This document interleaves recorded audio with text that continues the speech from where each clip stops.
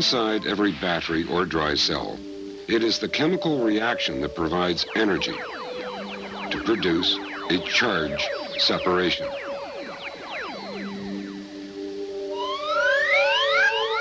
If the two electrodes are then connected with a conductor and a bulb, the result is a simple electric circuit in which a flow of electrons occurs. The chemical energy stored in the dry cell is transformed into heat and light. We can also represent the dry cell like this. The electrical charge flows past a specific point in the circuit at a particular rate. This is called current and is measured in amperes. Since electrons are so very small, charge is measured in coulombs. A single coulomb of negative charge consists of 6.25 times 10 to the power of 18 electrons. When 1 coulomb of charge passes a specific point in the circuit, each second, the current is 1 ampere. Current, however, isn't the only important characteristic of a circuit. You can see that the current flowing through both bulbs is the same. Yet, one bulb is glowing more brightly than the other. That means that in the circuit with the brighter bulb, each coulomb of charge must transfer more energy to the bulb compared to a coulomb in the circuit with a dimmer bulb. To understand how this is possible, let's consider a comparison. Suppose a lone skier allows a lift to convey him to the top of the slope. In doing so, he acquires what we call gravitational potential energy. But what if he makes a wrong turn and ends falling off the edge of a cliff? When the skier leaves the edge of the cliff, the gravitational potential energy he gained in rising to the top is converted to kinetic energy as he falls to the snow below.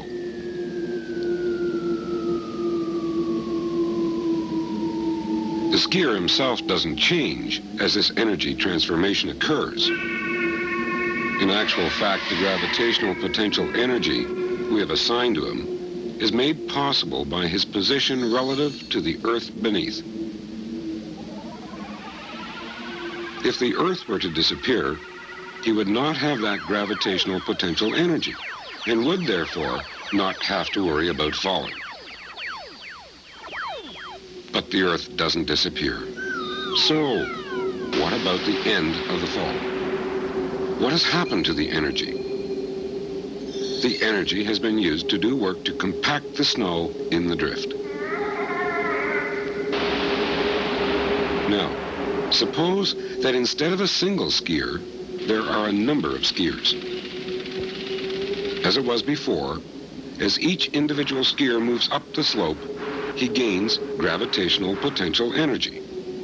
This time, however, each skier comes down more sensibly. The gravitational potential energy is only partly transferred to kinetic energy.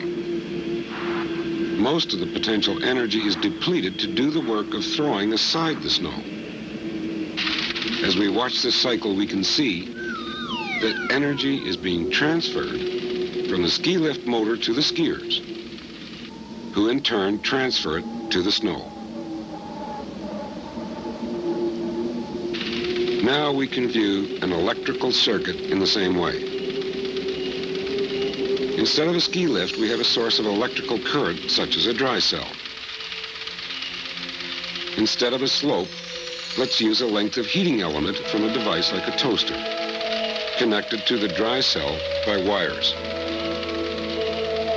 Instead of skiers, we have coulombs of charge that are going around the circuit. Just as a ski lift gives each skier gravitational potential energy, the chemical energy in the cell gives each coulomb of charge some electrical potential energy. The gravitational potential energy of the skiers was used up moving snow down the slope. As the charge flows through the heating element, the electrical potential energy is converted to heat. At the top and bottom of the slope, a skier may often glide without losing potential energy.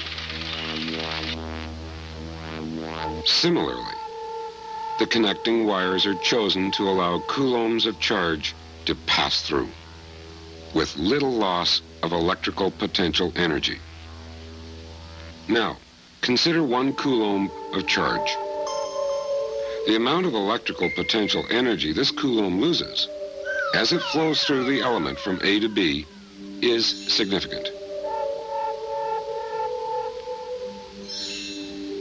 The potential difference is the amount of potential energy lost by each coulomb of charge between A and B, often stated as the potential difference across AB.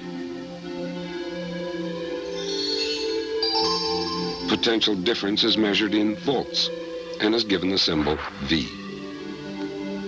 Potential difference is equal to the energy in joules transferred by each coulomb of charge. Suppose in this example we find that 3 coulombs of charge flowing through the heating element cause the element to give off 4.5 joules of heat energy.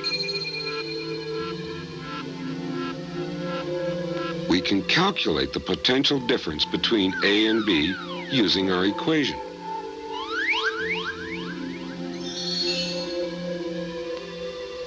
So, in this circuit, each coulomb of charge loses 1.5 joules of energy as it flows from A to B. Since potential difference is measured in volts, we can say that the potential difference across AB is 1.5 volts. The potential difference in volts can be measured between any 2 points, such as these, or these. If the wires DA and CB are good conductors, there is no potential difference between D and A or C and B. Just as skiers return to the ski toe to increase their gravitational potential energy, the charge returns to the dry cell and increases its electrical potential energy.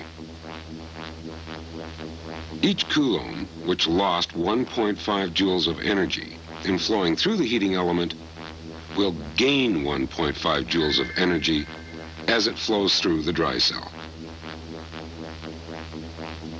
The potential difference across the dry cell is also 1.5 volts.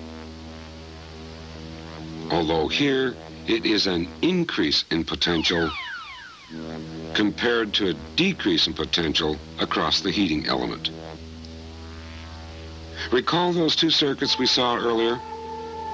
The rate of charge flow through the 2 circuits was the same, but the potential difference across the bright bulb was higher. Why does the one bulb require a higher potential difference to produce the same current flow? It must have something to do with the nature of the bulb itself, and we'll investigate this property in the next program.